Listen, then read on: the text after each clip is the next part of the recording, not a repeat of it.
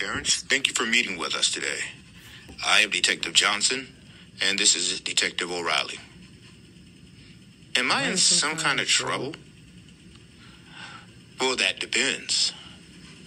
We've seen a recent surge in your gross ads for the last 2 months. What have you been doing differently?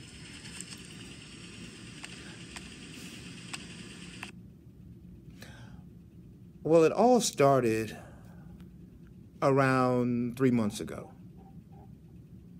It started with my first customer, Jay. He was there to upgrade a line, and for some reason I asked about his family. And that opened up a whole nother door for me. And I realized if I had never asked, I would never have known that he had a wife and kids at home, which then led me to be able to offer additional products and services to him and his family, which led to gross ads. Then I realized I was onto something. So I asked my next customer about her household.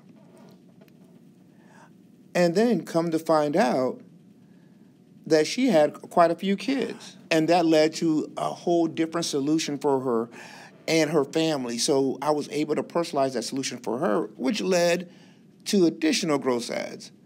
So I decided to make it a habit, and then the next customer walks in. And without even knowing it, I was able to build a solution for him. So I was able to personalize a solution for his family and meet the needs of the customer. So all in all, officers. Well, I'm quite impressed, Terrence. Never thought about that.